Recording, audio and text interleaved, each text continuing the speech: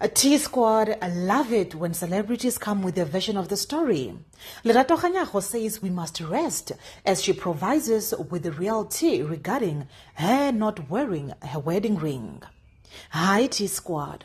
The DJ says things are perfect in her marriage and she still pretty much wear her ring, but it depends on where she is. We did mention that her ring is a massive rock, and it seems like it's not only heavy and glamorous, it also causes her some security threats. A T-Squad, not that we could relate with our lucky pocket stones. In possession of a ring like that, Lerato Kganyago does not want to repeat the Kim Kardashian Paris robbery, so she would rather stay safe than sorry.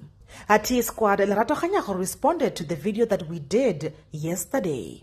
And this is what she said. Those that know and follow me know when and where I wear it. I don't wear my ring for security reasons, she said. At T-Squad, if you wonder and think of security when you are wearing yours, just know it's not intriguing. Jokes, I'm just playing. Love is a queen who stands for herself. If you are one of the people who were wondering why Lerato Kganyago does not wear her ring anymore, it's probably because she is not at a place where she feels it will be safe to wear it.